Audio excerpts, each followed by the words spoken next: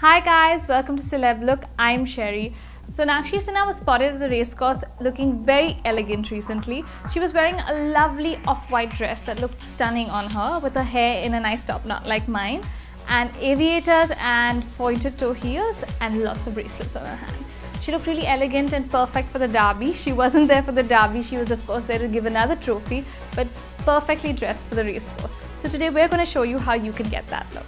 So today I'm wearing a lovely orange off-shoulder dress. I know Sonakshi's was off-white, but I love color and I can't do white. So I've got the same, like a little ruffle. Her ruffles were on the side, mine's a little here. We've got the identical rope belt. Rope belts look really nice when you wear them with something here that's tight on the waist because it sort of accentuates your waist, and you have the rope hanging and it looks really cool. She was also seen sported with a lot of bracelets on her hand. That's also something I love to do, bracelet stacking. It looks really cool and trendy. I've also worn my watch along with that, so you can try that. She's of course wearing pointed toes. I'm wearing open-toed sandals, but whatever works with your look. And of course aviators as always. Sonakshi loves her aviators and so do I. So I think if you don't have a pair of sunglasses, it's a great pair to invest in, and it works with a lot of different outfits. The makeup is really simple. It's just clean, not too shiny, just basic eyes, kohl. Sonakshi loves her kajal, so I've got some kajal on today. Like a nice orangey lip is what I've done, and this lovely updo which I'm going to show you how to get. So keep watching. For this look, you're going to need some combs. I've got one which is a regular comb and one which is a tail comb.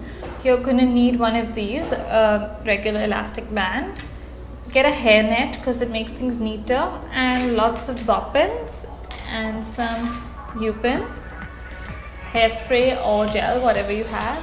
That's it. So I've just lightly wet my hair with the hairspray. You can do the same, or if you've just washed your hair, that's perfect. You know, you can work with wet hair. So just comb it all like this, really sleek and nice. Now we need to make this a high top knot. So what we're going to do is just flip the hair over and then brush the back like this so that it's nice and neat, and keep catching it with your other hand. Once you've got that together, just make sure you've got all of that, the back all up, and bring that up. And now what we're going to do is we're going to just brush that again from the front so that it's really sleek and nice. This really needs to be very tight. You can't have loose hair or, you know, loose bits, because otherwise the bun's not going to sit right. So make sure it's really tight. And once you're sure that it's all tight, then take your elastic band and tie it up. Also make sure it's high, because you need that as a high top knot, because otherwise it's not going to look nice. It has to be a really tight pony, so keep going till you feel it's really tight and secure. Now just pull that. Again, just neaten it with the brush. Now all we need to do is we need to mold this into a bun, but for the braid we're going to put a braid outside this bit. So for that we need a long section from the bottom, which we just keep separately. So just take out a separate section which is not too thick and not too thin. It has to be sort of in between. So take this. This is the section we're going to keep separate for that. So we just take this and maybe just tie a rubber band around it for now, so we know that this is the section that we're going to use. And now we take the rest of the hair, leave this section away, and take all this hair, start twisting and making it into a nice big bun over here. As you can see, just make that into a nice big bun, nice and easy.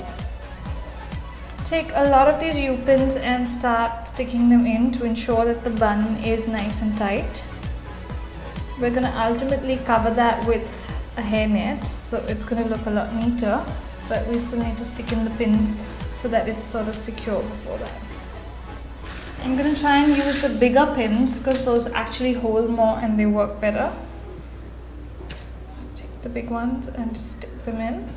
There. Now I'm going to take this hairnet and just place that over this bun. Tighten the net and go around the bun. So as you can see, that's like covered and that's neat. Now the bun's really neat. Now what we're going to do is we're going to take this portion out. Just take it and take that and make a regular 3-way braid like you normally would. Just make sure it's nice and neat. Go all the way down and then just tie it with a nice thin regular black rubber band.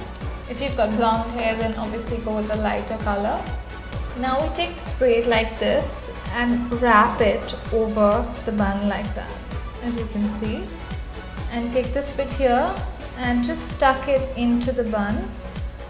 So the braid is forming a circle around the bun. Then you take some U-pins and just stick them into this braid to ensure that it's stuck in the bun. Take the bigger ones because you want it to go nice and deep into the bun so that the braid's not loose. So just keep doing this all around to ensure that the bun is secure with the braid. Of course, there's a thinner bit at the back because the braid has tapered. If you have the same length hair, then possibly you won't have that problem.